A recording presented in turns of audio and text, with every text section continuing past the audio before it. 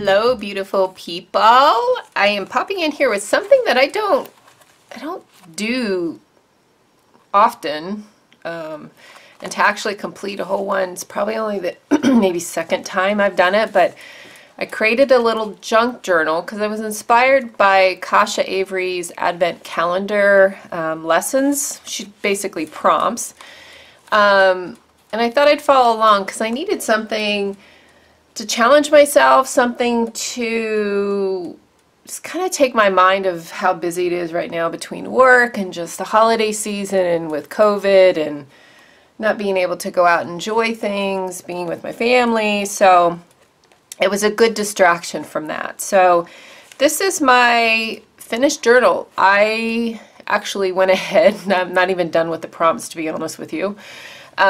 But I just couldn't stop creating it. So you can see there's lots of pages in here, and you know, if I just wanted to take 5 minutes and put a little bit of paint down on a page, that's what I did.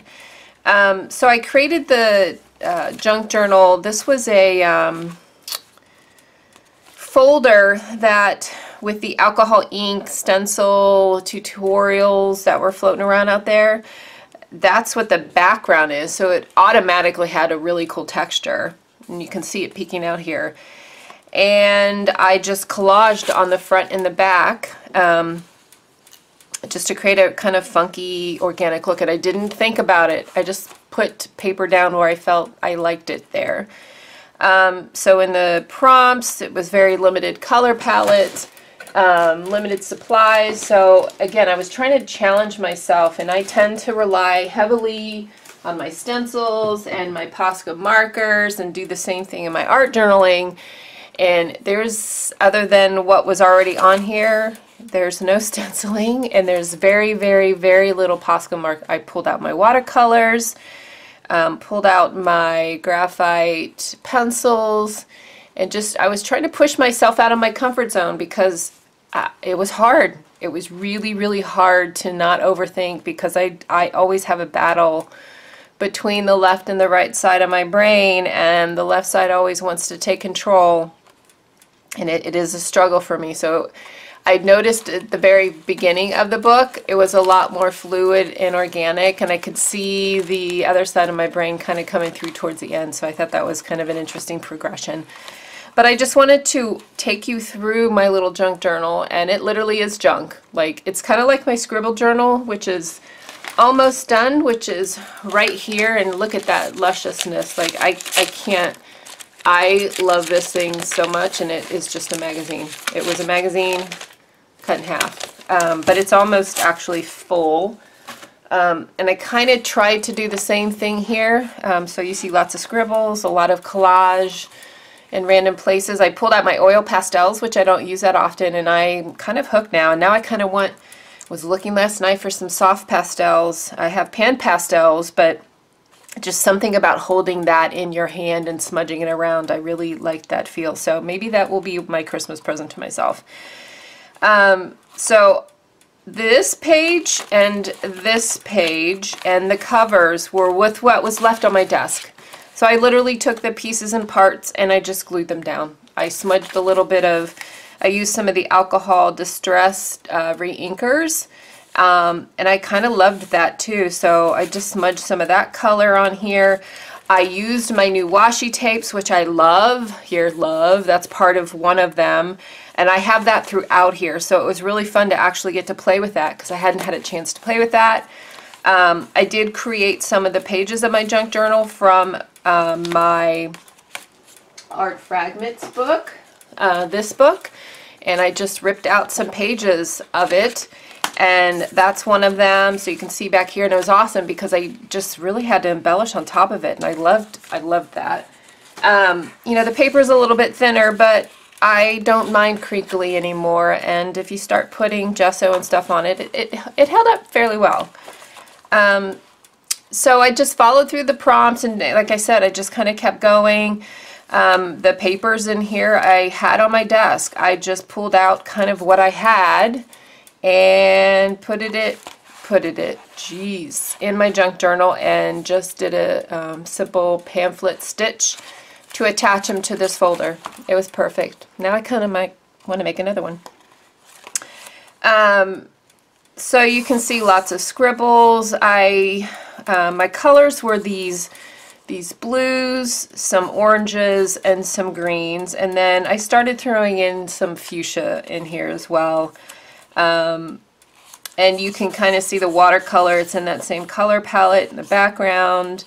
And I just scribbled and I used the background in some cases. Like this was a piece of watercolor paper that I had alcohol ink to stencil through, and it created a really amazing contrast. So I utilized that, no sense in overcomplicating the process, but here's one of my new Washis, which I love. It's called Eyes, and I love the eye piece of it. But I just pulled out my collage bag and put down what I wanted to do on these pages. So again, I scribbled layered colors. This is kind of the color palette that I had in here. This was a little tiny piece of paper that got added to my junk journal. Here's another piece of my washi that I folded over kind of as a little tab. And I don't know why, but I'm kind of obsessed with collage with people's legs and feet. I think it's the sense of movement that really kind of draws me in. This one and I'm kind of sad at myself that I didn't add it to other pages, but I had some of my glass bead gel, and I love the texture. You obviously can't feel it, but I wish now, and maybe I'll go back on some of the pages and add some of that, because I like that textural feel. And it's messy, I get it, but it was fun just putting stuff down, literally putting stuff down on paper.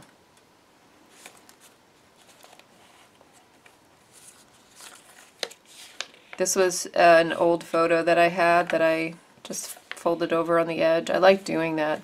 This was from the other book that actually is shipping and hopefully will be delivered next week. So it'll be in my Etsy store. So The Secrets of Leaves. So these are eco-dyed prints.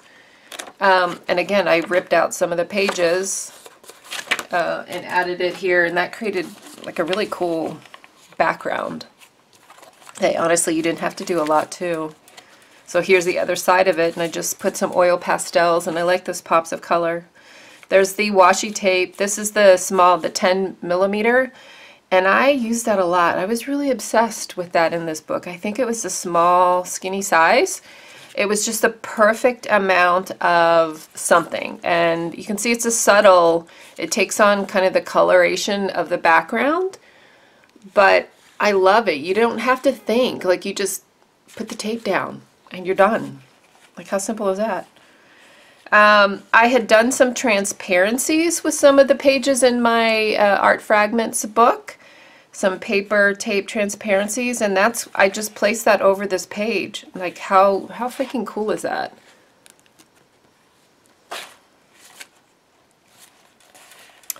More of the washi tape on here. It was really fun to play with all of that. Really have fun. This is something probably more me that you would normally see in my art journal pages, and I think that's where I was going back to what I was comfortable with instead of what I was not comfortable with. And I consciously, when I did it, I realized it. So I tried to kind of pull back from that and not do that through these pages. Like, this one was super simple because all I did was watercolor. This is again from the Art Fragments book. Watercolor it and added some collage, and it's done. I really didn't need to do a whole lot. Same with this one. Like, this was already on the paper. I added a couple of red scribbles and some tissue paper with this little collage, and it was done. But it looks like I spent hours on it, right? Lots of collaging, layering, which I could collage for days, I think. And she got kind of hidden, but I kind of like that she's peeking out. And this page, this is an envelope that I have in the book, and there's something about that page that I love. It's the softness of the color. I ripped this photo. I mean, you can't really see a lot of it, but I really like this page a lot. And that's the reverse side. And so that's the other side of the photo. I like this one as well.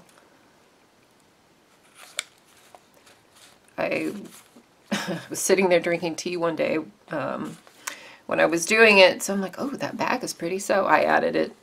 I added it.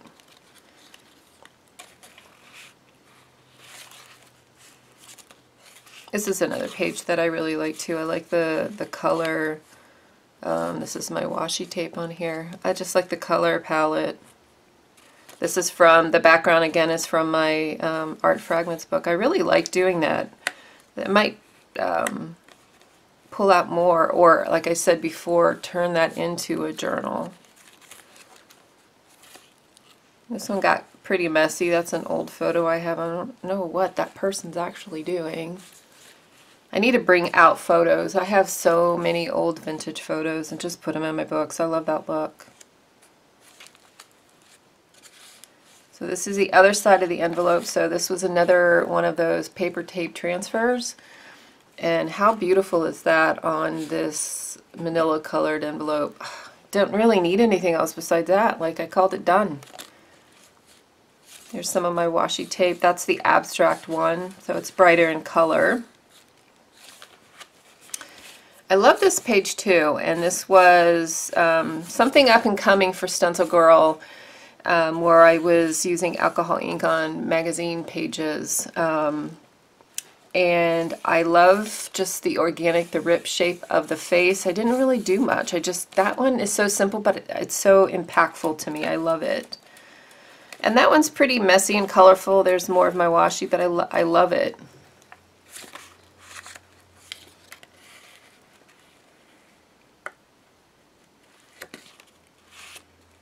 Another one I just colored. Just added some more oil pastels. This is my Posca. That was where I put Posca. There's another one in here. Like, this is my Posca marker. And that was it.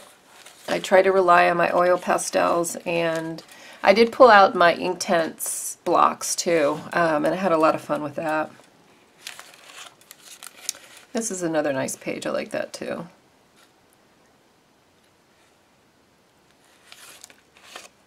This one too. I really love the color palette of that, and the bird. I like birds anyway, but that page is nice to me.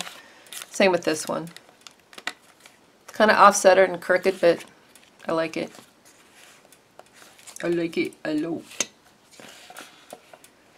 And this started ripping out, I think, because the paper, it's old vintage music paper. It was so thin and it got so wet, because you can see here I added a lot of watercolor to it. So I just reinforced it. I put some of my washi tape here, and you know, it adds a decorative element, but it just reinforced the page. This is probably, again, something more familiar with me. So one of the prompts was writing words, but I wanted to make it a little more visible, and I have been dying to collage this cup of soup forever in one of my journal pages, so I figured this is good. Put a little swan in it. The background had a bunch of oil pastels and stuff, so I love this is gouache on top, but I love how the oil pastel resisted it. Like, it created kind of a really cool look. And I thought this was kind of appropriate for this journal. I am floating away, lost in space of my own. I like that. I am floating away, lost in a space of my own, because that's what I was trying to do in this. I like this too. So this was something in my collage pile. It was an image transfer on my jelly plate. It's kind of eerie looking in a way. More of my washi. So one of the prompts, she collaged down some leaves, and I have these leaves from a smoke bush in my yard. The leaves are beautiful, but I ended up covering them up because that's just the way it goes, with some gesso, and then I put some of the Inktense, and then I started ripping out the parts that weren't really matte medium down, and at the end of the day, it's kind of cool, huh? Kind of like that look. And this is with oil pastels on the outside. And this was another one, I ripped the page and I didn't do anything. I just glued the page down to the back of this, and this is actually a sheet of deli paper. So it was a little fragile, especially with all the medium on here, but this actually reinforced it a little bit so it's not so flimsy anymore. And I took a baby wipe just to kind of age it and grunge it up a little bit and not make it so magazine looking. And some more of my washi.